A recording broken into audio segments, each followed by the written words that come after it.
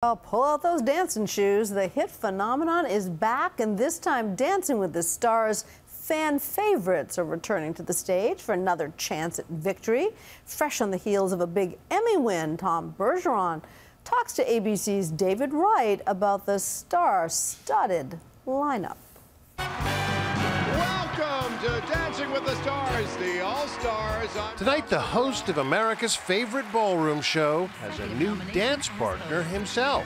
The winged woman on that Emmy statuette Tom Bergeron took home last night. Thank you.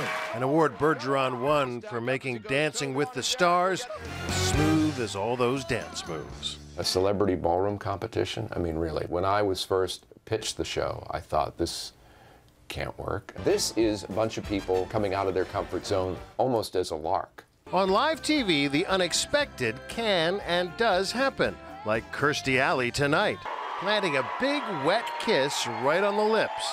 Bergeron handled it with style. That's for your Emmy! Thank you. A few seasons back, Marie Osmond hit the stage of the samba. right after her samba. That was the most dramatic of the things. Usually it's somebody popping out of a dress and I'm always happy to help them back in. There they are. Tonight on the season opener, a bit of deja vu.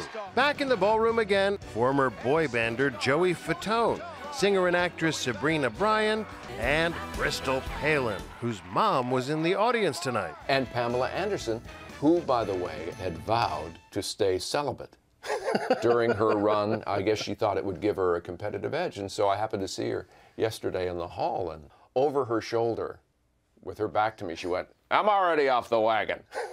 Also back, some of the show's toughest competitors over the years. We've got our first 4 champions. We've got Kelly Monaco, Drew Lachey, Emmett Smith, and Apollo, and additional champions at Elio and Shawn Johnson. Shawn Johnson was the Olympic gold medalist who triumphed in season 8. The Dancing with the Stars All-Stars features a rematch of sorts. We have 1, 2, and 3 of my season, and that's intimidating because it's almost like since I won, they're like out to get me. Actor Gilles Marini, who came in second. Everybody tell me, "Oh, you're the front runner." I'm like, people, 6 of them won. I didn't. Why are you calling me the front runner? I'm clearly not.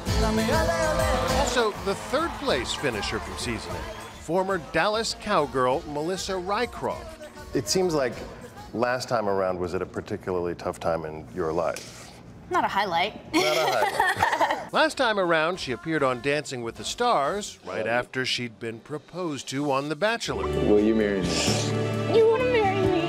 Only to be famously dumped by her new fiancé on After the Final Rose. To me, getting engaged and finding that person was a once-in-a-lifetime thing, and you took that from me. Season 8, I was coming off of a, pretty humiliating time in my life. This time, you're in a much better place. I am. I feel like a completely different person in the ballroom. This time around, all of the stars face new challenges. They've faced ups and downs. Some haven't been dancing in quite a while.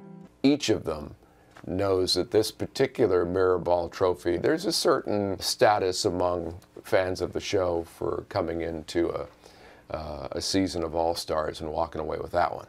For all of these stars, the pressure is on. And having done it before, they know what they're in for. My daughter is asking me every day when I'm coming back with a trophy. She may get her wish or not. After tonight, he's running a very close 2nd place. Thank you, Nightline. This is really awesome. I'm David Wright for Nightline in Hollywood.